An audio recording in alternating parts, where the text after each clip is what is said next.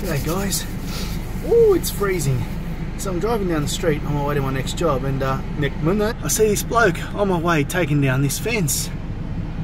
And it's all getting loaded in the back of the ute there, ready to go landfill or firewood. So I said to myself, let's see if you'll give me some of that. And look, have a look at what I scored here. Look at these. They're 6x6 posts. They're worth a fortune.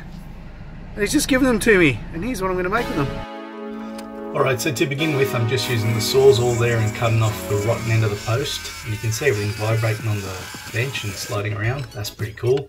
Didn't notice that while I was doing it. And just pulling out any nails using the metal detector to find them. There was one in there, couldn't find, so I just smashed it down a bit further. Now this post here was really rotten and it cut through quite easy. I used this one for a leg, not for a part of the top. And yeah, just more denailing. Those nails inside there were pretty hard to get out. Had to use a hammerhead on its side to sort of try and tap them out.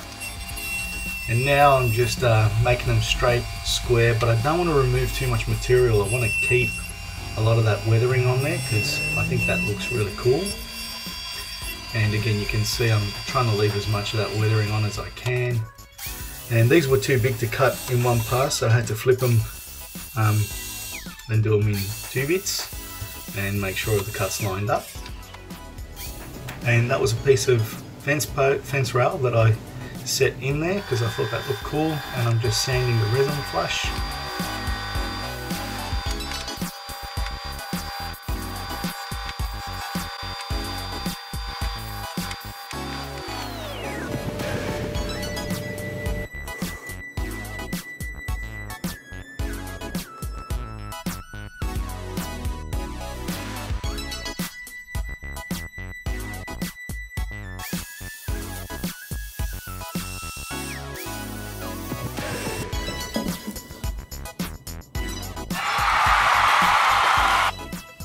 Rightio guys, so after an eternity or two's worth of milling, this is what I've come up with. So these have all been trimmed to size. This has ended up shorter than I wanted it to be. This is going to be the tabletop. Now initially I was going to do a 4x4 leg underneath with 2 uprights. I'm no longer going to be able to do that because I think this is just too small for our space. What I've done is those 2 blonde species, let me show you. I've mited them and wrapped them up to make a leg that's going to be an end frame with an open section here. So these will go on the ends like so. One like this and the other one the other way around. So this has got to be a super strong joint here. I talk a lot. So, okay, so what you see me here do now is just mark out some positions for dominoes to reinforce these miter joints. I'm using the Domino XL with some fairly big 12mm dominoes, 4 in each of those miter joints. 2 deep ones in that part there and shallow ones closer to the edge.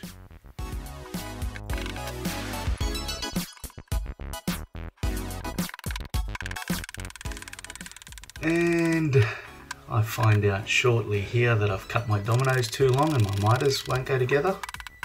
I reckon I might have cut my dominoes too long. That kind of sucks. Okay, so having dealt with the issue of one domino being too long, my miters now close up. Alright, and now we're just after the glue up. I skipped recording all that, and those little coils that I'm knocking off now were just there to help me get clamping pressure at that 45-degree angle.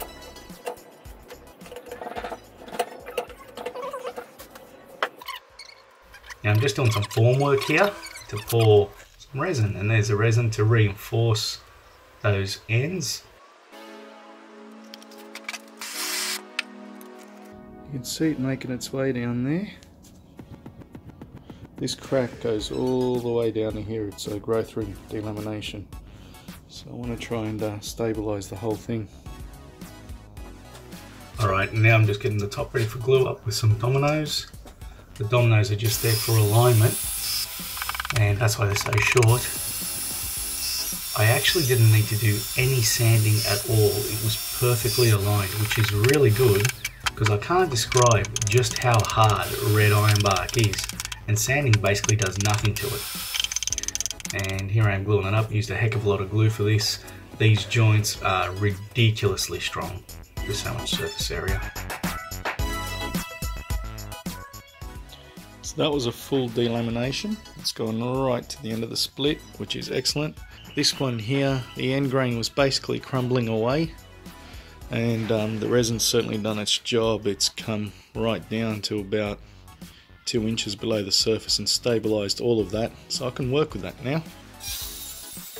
Just using the track saw now to cut the ends and watch it move on me here. On this cut, you'll see right at the end the guide rail moves. There, and ruins my cut, and I've got to do it again. And I did it in 2 passes from top to bottom with the 55mm blade. I really need a TS75, there it is, this sort of thing. I just planed that little nubbly bit off with a block plane and belt sanded smooth right at the end. And now I'm just marking for the breadboard end that's going to connect these 2 pieces together. It's going to be a sliding, floating connection, glued in the middle, but allowing for seasonal movement on the edges.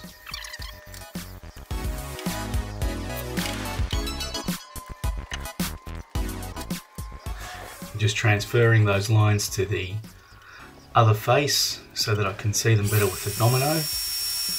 And what I'm doing here is I'm using the Domino XL to cut longitudinal slots, and I've got 4 45mm slots either side of centre, so 2 either side of centre, and a 90mm slot on centre. And if you're very careful when you do this and you use the scale on the Perspex screen either side of your line and use the right measurement each time, you'll get actually a very accurate and very nicely cut slot. It's easier and faster than doing it with a router, especially when you're plunging 75mm deep.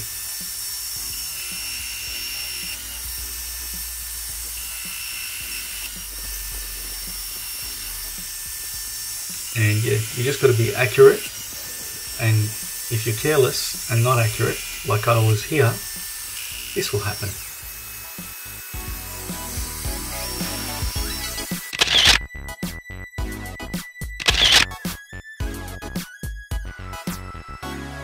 Right, now I'm marking for my dowel holes 1 inch from the edge, just getting the hole started with a smaller bit, and then going. Now that's got a depth stop set to just make a mark on the tenon without going into it.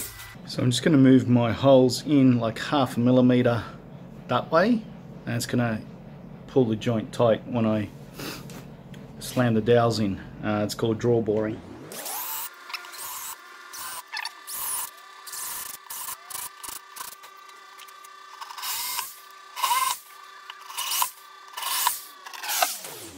Okay, now the middle one we're going to glue in, so we're going to leave that tight, but all these ones we're going to elongate, and that's how the board's going to have movement.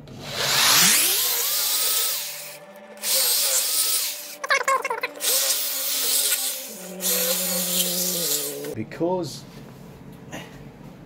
the grain direction on the leg is running this way, and on the top it's running this way, this one's to expand and contract along this direction, and this one doesn't. So if I just glued them together, this would split.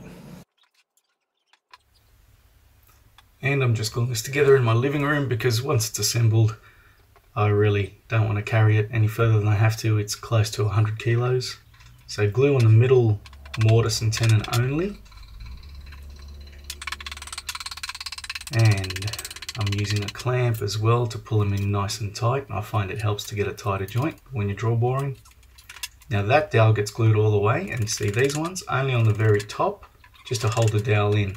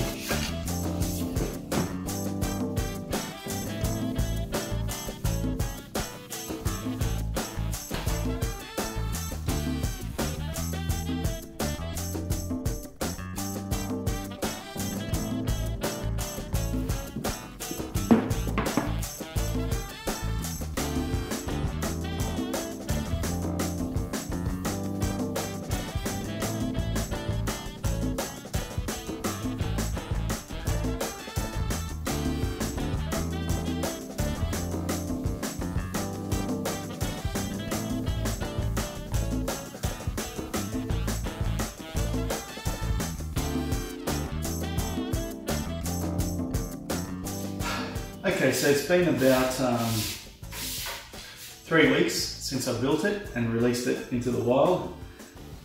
Please don't leave the side like that! Relying on nothing but miter joints to hold it together. You may be asking, well, how strong is it? Well, let me demonstrate using myself. According to Google, I weigh exactly the same as a baby elephant.